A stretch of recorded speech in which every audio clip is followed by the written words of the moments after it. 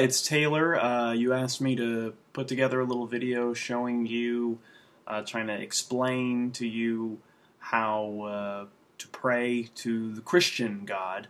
Honestly, I'm not an expert in this topic. I have some experience in it, so let me just share with you the few things that I know, and hopefully it'll help you out. A lot of people, when they're praying before the Christian God or Jesus or the Holy Spirit, they like to do this before or after a prayer. You can have Father, Son, Holy Spirit. Father, Son, Holy Spirit. You create a cross on you. Not everyone does it. Some people do. Also, it's just your basic prayer. You can do it any way you want. The good thing about it, there really aren't any wrong ways to pray to the Christian God.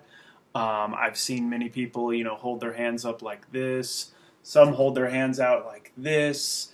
Others just choose to sit there and do their own thing. So there really isn't a wrong or a right way. It all depends on how that person wants to have a relationship with the Christian God, their God.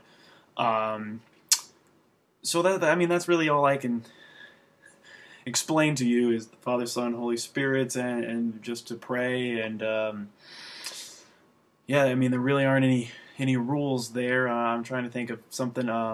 They have the Lord's Prayer, Our Father, who art in heaven, hallowed be thy name. Thy kingdom come, thy will be done on earth as it is in heaven. Give us this day our daily bread, and forgive us of our trespasses as we forgive those who trespass against us. And lead us not into temptation, and deliver us from evil. For thine is the kingdom, the power, the glory, forever and ever. Amen. In the name of the Father, the Son, and the Holy Spirit. Quick example. Hopefully this helps. Let me know if you need to know anything else. Hope you're doing well, and I look forward to working with you in the future. God bless you and all your journeys and adventures. I'll talk to you soon. Thanks, Cora.